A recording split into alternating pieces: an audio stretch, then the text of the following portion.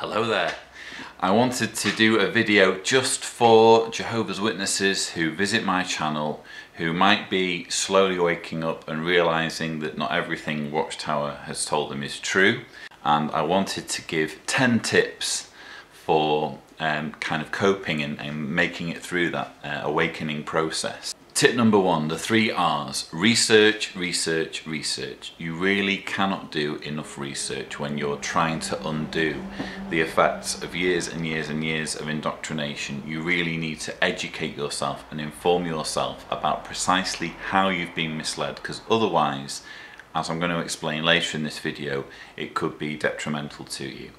So the best places to go to, in my experience, obviously I'm going to plug JW Survey because it's my website and hopefully some of it is helpful, but you really ought to check out jwfacts.com. That was one of my first websites that I went to, and just the general tone of it is very non-threatening, very sincere, and it just basically focuses on the facts. You also really need to read, if you haven't already read it, Crisis of Conscience by former governing body member Ray Franz.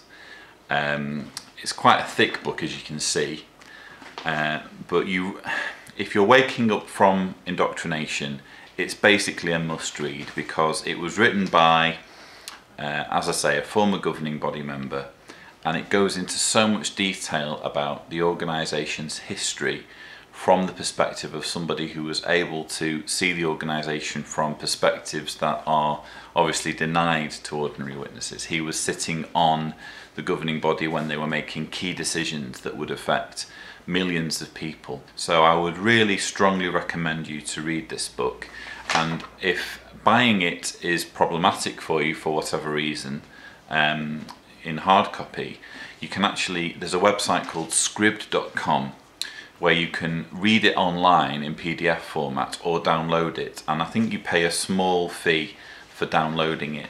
When I did it, it was something like $5. I don't know what it is now, but it's well worth downloading it and reading, because it will give you a perspective on the organisation that you won't find anywhere else. Tip number 2, plan your exit strategy. Leaving behind a religion that you have held dear for years and years and years, and all of the indoctrination that's gone along with that, is not an easy process, especially when there are family members involved, perhaps people who you see on a day-to-day basis, witness friends, and it's very worthwhile sitting down and planning very carefully where you want to go with this, whether your objective is to become inactive, whether your objective is to disassociate yourself. These are decisions only you can make, but it's worthwhile thinking very carefully about what the ramifications will be. Tip number 3, protect your privacy online. I can't stress this enough. The thing about the internet, especially social media, is that if you have witness friends and family, it's very, very easy for them to see what you're doing online, whether you're going on websites that they would view as questionable, even liking a video or a meme or whatever that portrays the witnesses in a less than flattering light can land you in trouble. And so it's well worth thinking very, very carefully about how much your witness friends and family can see of you online. Especially if you're going to use Facebook, I would strongly recommend, if you're a fader, that is, you're wanting to stay inactive and not disassociate yourself and keep your bonds with your family members, I would strongly recommend setting up a fake account on Facebook. Don't have anything on your Facebook account that could give a clue as to your real identity, because that could land you in hot water. Tip number 4, build a team. When I was inactive for maybe 2 years before I disassociated myself, and I was shunned during that period, even though technically I was still one of Jehovah's Witnesses. I call it preemptive shunning. And it's very, very difficult to go through that kind of ostracism, especially when there's no real reason for it. It's just people who you thought were friends turning their back on you because you're not as zealous and devout as they are anymore. So what you really need to do is establish a team. Maybe you have family members who aren't witnesses. Maybe you have friends at work or neighbours or people in your community that you can just draw that little bit closer to, because when the shunning kicks in, whether you're inactive or disassociated or disfellowshipped, when the shunning kicks in, it will be difficult, and you'll need some kind of team. It's human nature to want to belong to a community, and it's important that you build that team now before things start to get more difficult. Tip number 5, exercise extreme caution when talking with witness friends and family, and especially elders, about your doubts. In fact, I would recommend not to talk about your doubts at all unless it's absolutely necessary. Maybe you've got a friend, a close friend who's an elder, and you think, oh well, you know, Bill's such a close family friend and he's so open-minded, and I've heard him say things before anyway, so I'm sure if I have him round for a coffee and let him know what I've found online, I'm sure he'll be understanding. No, it doesn't work that way. I was once Bill the elder. I was once a very open-minded elder, and I can tell you that when you're an elder, you are essentially a line manager. It doesn't matter what your personal thoughts are, you do what the organisation tells you to do. It's far better to avoid any conversation, especially with elders, and even when it comes to friends and family members. Be very careful with what information you let out, because it could land you in a back room having a very serious conversation, perhaps even a judicial committee, because depending on how strict your local congregation is, any kind of doubting of the organisation, well, it's just not allowed. You're not allowed to doubt the organisation. And I've sat in a room with elders, looked them in the eye and been told, we're not allowed to discuss doctrine with you. It just isn't on the table for discussion. Related to this is tip number 6, be realistic about your family. Just because you're waking up doesn't mean your husband or wife will wake up, doesn't mean your children will wake up.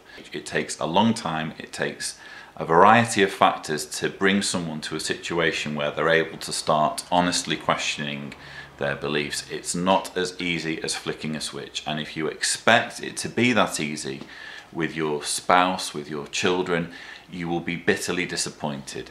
It's far better to be patient. Obviously, depending on how close you are, you will want to say something. You'll maybe want to prepare them for the fact that you're winding down, going on the ministry and going to the meetings and that kind of thing. That's perfectly understandable. But just don't expect them to drop everything and follow you or to agree with you. Just share small nuggets of information that you found, especially in the publications, because you can't expect them to trust anything you find on JW Facts or JW Survey.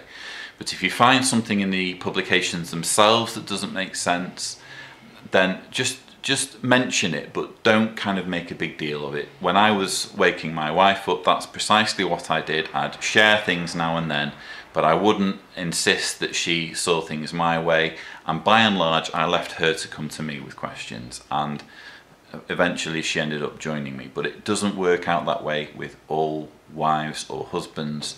It really isn't as simple as just expecting your loved ones to wake up, so you really do need to be realistic in that regard. Tip number 7, get support.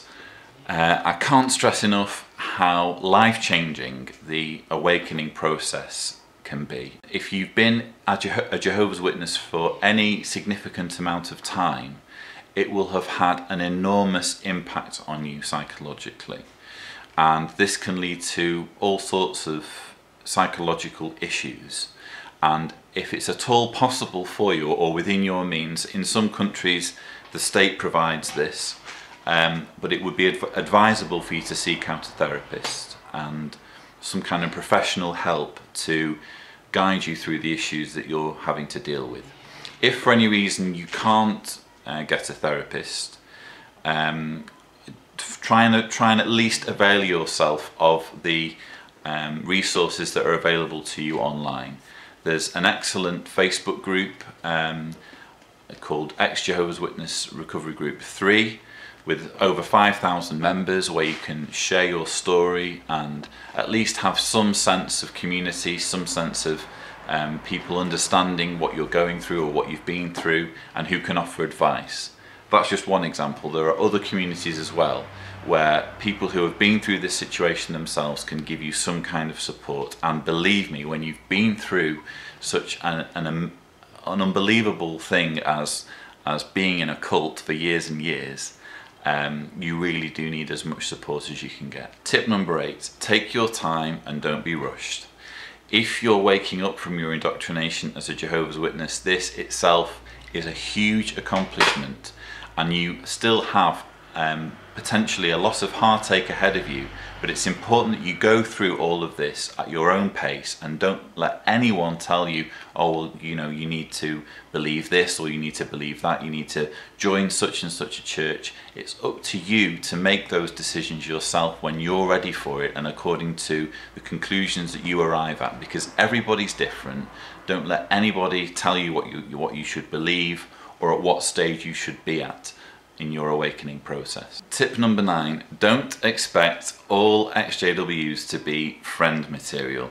I know this sounds rather obvious and possibly quite contentious, but the simple truth is that just because someone else has been through your experience, they too have awakened from Jehovah's Witness indoctrination, that alone doesn't make them worthy of being a lifelong friend. It just simply doesn't work that way. I'm not saying that there aren't some wonderful people in the XJW community, because obviously there are. I've got many friends within the XJW community who have gone through the same experience as me, but sharing my experience shouldn't be the only thing that qualifies somebody as your friend. It should be a variety of other factors as well. So please be a little bit careful when it comes to choosing who your friends are from among the XJW community, because although there are a lot of wonderful people out there and you're going to really enjoy getting to know them, it just simply isn't true that if somebody is an XJW then automatically they must be your friend. It just doesn't work that way. And finally, tip number 10, expect to have doubts and flashbacks. Going through years and years of indoctrination of an organisation telling you who your friends should be, how you should behave, etc., etc., micromanaging every area of your life, to go from that to being free to do whatever you like, basically, to pursue your authentic self, that's no small thing, and it's perfectly understandable that you will have times when you doubt the decision you've made. You start asking yourself, am I really right to do this? Surely there must be some truth to what I was doing. Maybe the governing body are God's organisation on earth after all. Perhaps I've missed something. Perhaps I've been misled, etc., etc. And all of this is simply a product of the indoctrination that you went through, because you cannot be indoctrinated for decades and not have it have some kind of residue on your psyche. I go through the same thing from time to time, and frankly I regard it as a healthy thing to still have doubts. It's healthy to continue to question yourself, because the moment you get to a stage in life where you think you've got everything figured out, you think you've got all the answers, that's when you need to start worrying. So it's perfectly healthy to have doubts, but don't feel as though you're regressing or you're somehow not worthy, or don't feel any guilt basically if you do have flashbacks to when you were a witness or doubts about whether you're pursuing the right course. It's perfectly normal to have those doubts. Part of the reason why I mentioned research at the beginning of the video is so that when those doubts occur, you can fall back on what you've learned. You can think, hang on, what did I read in Crisis of Conscience? What have I learned about the Mexico-Malawi scandal, about the UN scandal? What have I learned about child abuse? And then when you connect all of those dots, sometimes you need to do it many, many times in your life.